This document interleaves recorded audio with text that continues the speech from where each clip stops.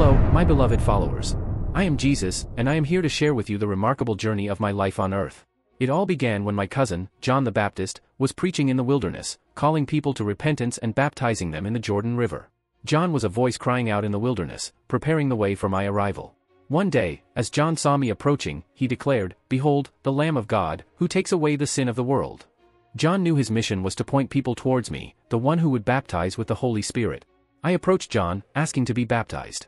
John hesitated, saying he was not worthy, but I insisted. As I came up from the water, the heavens opened, and the Spirit of God descended like a dove, resting upon me.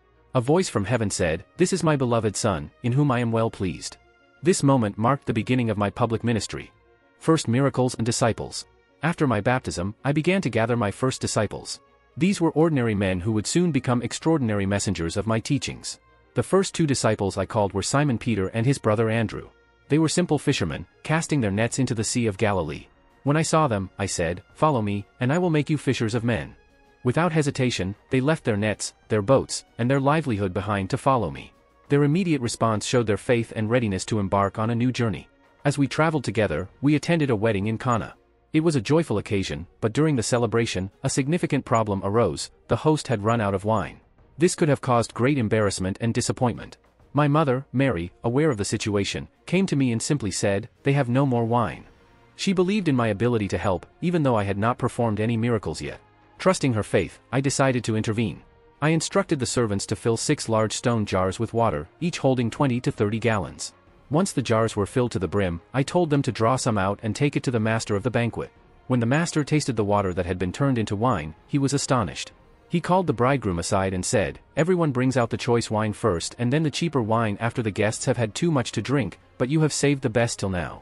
This first miracle not only resolved the immediate crisis but also revealed my glory to those present.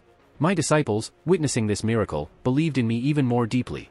As we continued our journey, I performed many more miracles, each demonstrating my authority over sickness, evil spirits, and nature itself. I healed the sick, including those with leprosy, paralysis, and other severe ailments. I cast out demons from those who were tormented, freeing them from their suffering. One day, as we crossed the Sea of Galilee, a fierce storm arose. The waves crashed over the boat, and my disciples were terrified. They woke me, pleading for help, saying, "Lord, save us. We're going to drown." I got up, rebuked the winds and the waves, and said, "Quiet. Be still." Immediately, the wind died down, and the sea became completely calm. My disciples were amazed and asked each other, "Who is this? Even the wind and the waves obey him." These acts of power and compassion showed the people that the kingdom of God had come near. Through my miracles, I demonstrated not only my divine authority but also my deep love and care for humanity. Each miracle was a sign pointing to a greater reality, inviting people to believe in me and to experience the transformative power of God's kingdom. Teachings and parables. One of the most memorable events in my ministry was the feeding of the 5,000. A large crowd had followed me to a remote place, eager to hear my teachings and witness the miracles I performed. As the day wore on, the people became hungry, and it was clear that there was no food available for such a large gathering. My disciple Philip was concerned and wondered aloud where we could possibly buy enough bread to feed everyone. He knew it would be an impossible task to find enough food in such a desolate place. I looked at the crowd with compassion and decided to teach my disciples and the people a powerful lesson about faith and provision. I asked the crowd to sit down on the grassy hillside, organizing them into groups. Then, I took the 5 small barley loaves and 2 fish that a young boy had generously offered. Holding the food in my hands, I gave thanks to God for his provision. After giving thanks, I began to break the loaves and fish into pieces, handing them to my disciples to distribute among the people. Miraculously, as we continued to distribute the food, it multiplied. Everyone in the crowd ate until they were completely satisfied. It was incredible to see thousands of men, women, and children enjoying the meal. When everyone had eaten their fill, we gathered the leftovers and filled 12 baskets with the remaining pieces. This abundance showed that God's provision is more than enough for all our needs. This miracle was not just about feeding people physically, it carried a deeper spiritual truth. I used this moment to teach the crowd that I am the bread of life.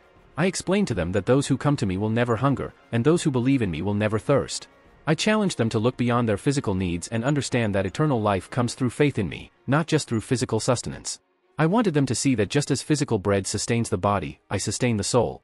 To further illustrate the truths of the kingdom of God, I often spoke in parables, simple stories with profound meanings. One such parable was about a sower who went out to sow seeds. As he scattered the seeds, they fell on different types of soil. Some seeds fell on the path, where birds quickly came and ate them up. Other seeds fell on rocky ground, where they sprang up quickly but withered away because they had no roots. Some seeds fell among thorns, which grew up and choked the plants. But some seeds fell on good soil, where they took root, grew strong, and produced a bountiful crop, yielding 30, 60, or even 100 times what was sown. This parable illustrated how different people receive the message of the kingdom of God. The seed on the path represented those who hear the message but do not understand it, and the evil one comes and snatches away what was sown in their hearts. The seed on rocky ground represented those who receive the message with joy but have no root and fall away when trouble or persecution comes. The seed among thorns represented those who hear the message but are choked by life's worries, riches, and pleasures, and they do not mature. But the seed on good soil represented those who hear the message, understand it, and produce a fruitful harvest in their lives. Through these teachings and miracles, I aim to reveal the nature of God's kingdom and invite people to experience the transformative power of faith in me. Confrontations and final days. As my ministry grew, so did the opposition from the religious authorities. The Pharisees and other leaders felt threatened by my teachings and the miracles I performed, fearing that my growing influence would undermine their own authority. Their animosity toward me became more intense with each miracle and message I delivered. One Sabbath, I encountered a man who had been born blind. His entire life, he had lived in darkness, unable to see the beauty of the world around him. Moved with compassion, I made mud with my saliva and spread it on the man's eyes. I told him to wash in the pool of Siloam. He did as I instructed, and miraculously, he was able to see for the first time in his life. This healing caused a significant controversy because it was performed on the Sabbath, a day set aside for rest according to Jewish law. The Pharisees were outraged and summoned the man and his parents for questioning, trying to discredit the miracle. They grilled the man, hoping to find a flaw in his story or to catch him in a lie. But the man boldly testified, "One thing I do know, I was blind, but now I see." His courage and unwavering truthfulness frustrated the Pharisees, but he remained steadfast in his testimony that I had given him sight.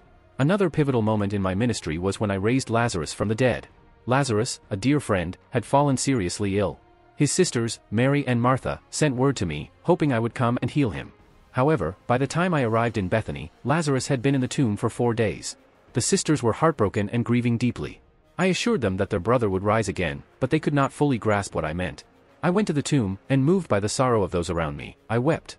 Then, I prayed to the Father and called out in a loud voice, "Lazarus, come forth." To the astonishment of everyone present, Lazarus emerged from the tomb, still wrapped in his grave clothes. This miraculous event caused many to believe in me, but it also intensified the opposition against me. The religious leaders saw my growing influence and the belief of the people as a direct threat to their power. As the Passover approached, I entered Jerusalem riding on a donkey, fulfilling the prophecy of Zechariah which spoke of a king coming to his people in humility. The crowd welcomed me with palm branches, laying them on the road before me, and shouting, "Hosanna! Blessed is he who comes in the name of the Lord." It was a moment of great joy and celebration, but beneath the surface, the religious leaders were plotting my arrest. During the Last Supper with my disciples, I shared a deeply significant moment with them. I took bread, gave thanks, broke it, and gave it to them, saying, "This is my body, which is given for you. Do this in remembrance of me." Then, I took a cup of wine and said, "This cup is the new covenant in my blood, which is poured out for you." I urged them to remember me and the sacrifice I was about to make whenever they partook of these elements. Later that night, we went to the Garden of Gethsemane. I was overwhelmed with sorrow and distress, knowing the suffering that awaited me. I prayed earnestly to the Father, asking if it was possible to take the cup of suffering from me. Yet, I ultimately submitted to his will, saying, "Not my will, but yours be done." This moment of deep prayer and submission was a profound example of my commitment to fulfilling the Father's plan for the salvation of humanity. Trial and crucifixion. I was arrested and taken to the high priest's house, where the religious leaders gathered to put me on trial. They questioned me and brought forward false witnesses who testified against me. Despite their efforts, they could not find any consistent evidence to convict me. The high priest finally asked me directly if I was the Messiah, the Son of God. I responded affirmatively, saying, "You have said so, but I say to all of you, from now on, you will see the Son of Man sitting at the right hand of the Mighty One and coming on the clouds of heaven." This statement enraged the high priest, who tore his clothes and accused me of blasphemy. They declared that I deserved death. I was then taken to Pontius Pilate, the Roman governor, early in the morning. Pilate questioned me, trying to understand the charges against me. He found no basis for a charge and saw that the accusations were driven by envy. Pilate offered to release me, as it was customary to release a prisoner during the Passover festival. He presented me alongside Barabbas, a notorious criminal, and asked the crowd whom they wanted to be released. Influenced by the chief priests and elders, the crowd shouted for Barabbas. Pilate asked them what should be done with me, and they cried out, "Crucify him." Despite Pilate's attempts to reason with them, the crowd grew louder in their demands. Reluctantly, Pilate washed his hands before the crowd, declaring, "I am innocent of this man's blood. It is your responsibility." He then handed me over to be crucified. The soldiers took me, flogged me brutally, and mocked me by placing a crown of thorns on my head and dressing me in a purple robe. They struck me and spat on me, saying, "Hail, King of the Jews!" Weakened and in pain, I was led to a place called Golgotha, which means the place of the skull. There, they nailed me to a cross between two criminals. As I hung there, enduring the excruciating pain, I looked at the people who mocked and insulted me, and I uttered, "Father, forgive them, for they know not what they do." Despite the agony, I sought forgiveness for those who were causing my suffering. As the hours passed, darkness covered the land from noon until 3 in the afternoon. In the midst of this darkness, I felt the weight of the world's sins upon me. In my anguish, I cried out, my God, why have you forsaken me?" This cry reflected the deep sense of abandonment I felt as I bore the sins of humanity. Finally, knowing that everything had been accomplished and to fulfill the scriptures, I said, "I am thirsty." They gave me a drink of sour wine. After receiving it, I declared, "It is finished," and with a loud voice, I committed my spirit into the Father's hands, saying, "Father, into your hands I commit my spirit." With that, I bowed my head and gave up my spirit. At that moment, the curtain of the temple was torn in two from top to bottom, symbolizing the new access to God through my sacrifice. The earth shook, rocks split, and tombs broke open. The centurion and those with him who were guarding me saw the earthquake and all that had happened, and they were terrified, exclaiming, "Surely he was the Son of God." Resurrection. After my death, my body was taken down from the cross and placed in a tomb owned by Joseph of Arimathea, a wealthy follower who had requested my body from Pilate. My body was carefully wrapped in linen cloths, and a large stone was rolled in front of the entrance to secure the tomb. Roman soldiers were stationed to guard the tomb, ensuring that no one could tamper with it. On the 3rd day after my burial, early in the morning, some devoted women, including Mary Magdalene, Mary the mother of James, and Salome, went to the tomb. They brought spices to anoint my body, a customary practice to honor the dead. As they approached, they wondered who would roll away the heavy stone for them. To their astonishment, they found the stone already rolled away, and the entrance to the tomb open. Entering the tomb, they saw a young man dressed in a white robe sitting on the right side. This angelic figure told them, "Do not be afraid. You are looking for Jesus the Nazarene, who was crucified. He is not here, he has risen. See the place where they laid him. But go, tell his disciples and Peter, he is going ahead of you into Galilee. There you will see him, just as he told you." The women were filled with awe and fear, but they quickly ran to deliver the message to my disciples. This announcement of my resurrection was the ultimate proof of my victory over sin and death. It was the fulfillment of the prophecies and the cornerstone of the faith that would spread across the world. In the days following my resurrection, I appeared to my disciples multiple times. I showed them my wounds, the nail marks in my hands and feet, and the spear wound in my side, to reassure them that it was truly I, risen from the dead. I ate with them and spoke to them, removing any doubt from their hearts and strengthening their faith. One of the most significant appearances was when I met 2 of my followers on the road to Emmaus. They were discussing the recent events with heavy hearts. As I joined them, they did not recognize me at first. I explained the scriptures concerning the Messiah to them, and as we shared a meal, their eyes were opened, and they recognized me. They returned to Jerusalem with joy to tell the others. Before I ascended into heaven, I gathered my disciples and gave them a great commission. I said to them, "All authority in heaven and on earth has been given to me. Therefore, go and make disciples of all nations, baptizing them in the name of the Father and of the Son and of the Holy Spirit, and teaching them to obey everything I have commanded you. And surely, I am with you always, to the very end of the age." This command was a mandate for my followers to spread the good news of salvation to the ends of the earth. It was a mission that would continue through the ages, carried out by those who believed in me. After giving these final instructions, I led them to the vicinity of Bethany. There, I lifted my hands and blessed them. As I was blessing them, I was taken up into heaven and a cloud hid me from their sight.